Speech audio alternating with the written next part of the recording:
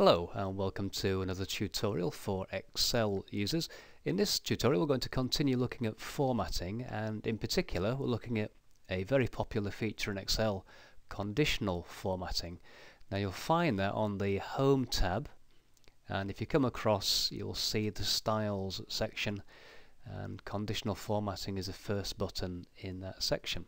Now to apply conditional formatting, let's just do one quick example. I'm going to select all the cells in my income column, not the function cells, just the ones from D3 down to D9.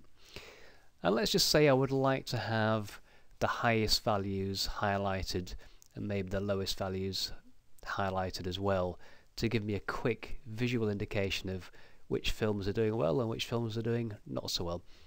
And conditional formatting will do that for me. So with the cells selected, I simply click on the conditional formatting button, and I'm going to come down to color scales, and if I just put my mouse pointer over the first one, you'll immediately see on the income column that the colors have been applied, so I get a live preview, and the high values are colored green, the low values colored red, and the mid values are either a lighter green or a lighter red or a yellow, depending on whether they're highish or lowish.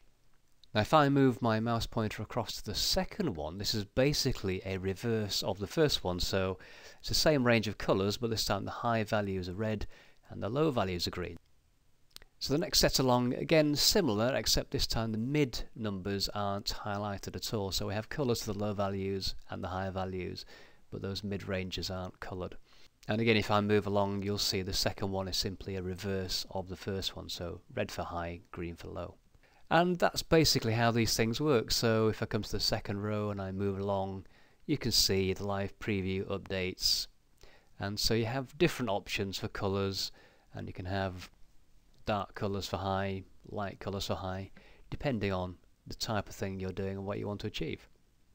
Now if I come back up to data bars on the conditional formatting options, we have a new thing here in 2010. This was also in 2007, but the data bars only feature the gradient fills. I'll show you those first. Now if I just move my mouse pointer again, you'll see we'll get a live preview, and this time what you'll observe is that the high value is filled 100%, and then all the other values are filled relative to that first one, or the highest value. Now as I move about this gradient fill section, you'll see that some might be more appropriate than others. Again, bear in mind that the contrast will be an issue, so if you're looking at these things on the screen, it's not so much a problem possibly, but if you're going to print these out, maybe something like a purple with a black text isn't a good mix. The lighter ones are better, I think, for both on screen and printing out. Now Excel 2010 has also added a solid fill. Now a solid fill does work well in some circumstances, but in this case, as you will see, if I go over the solid fill, it's probably worse than the gradient, because again there is a problem with the contrast. Again, if I come down to this purple, you'll see we have a real problem in terms of reading the actual numbers, so something to watch out for when you're applying these conditional formatting fills. Now if I come across here and look at icon sets, you will see that we have again a different way of highlighting things that are working and things that aren't working. So you have, in this case, arrows. And if you look at the live preview, one of the immediate problems is that I need to increase the width of my column to get these symbols to fit. So if I just come back to the spreadsheet and click on the border between the D and E there, we'll just make it a little bit wider so our symbols fit. Again, come back to conditional formatting, go to our icon sets, and this time, as you see, the arrows fit. As I move down, you'll see the idea is simply to use, in most cases, a traffic light system where green represents good, yellow represents something in the middle, and red, or black in this case as well, represents something that's not doing quite so well. So again, you can explore all these options at your leisure and decide whether they're appropriate for what you're doing or not. In Excel 2010, there's a new section here called Ratings, and again, similar idea really. If I just put the mouse pointer over the stars there, you'll see my higher values, anything basically £20 or above, gets a full gold star, going down to half a star and no stars at all if it's one of the lower values. And similar idea in the other rating sets there. But for what I want, I'm going to come all the way back up to the very first option, the highlight cell rules, and I'm simply going to click on the greater than option. And you'll see that Excel has already put some information in there for me, so it's chosen a value, £17.38, as the point at which the formatting is applied. That's not what I want though, so I'm just going to delete that.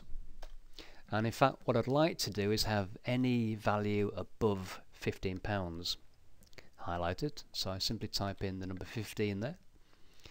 Come across to my formatting, and what I want to have happen is have a light green fill colour with black text. Now there's nothing here.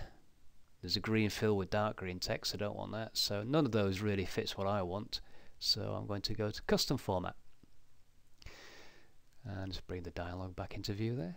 And all I need to do here is go to the fill option, choose a light green, and that one will do nicely. Click OK.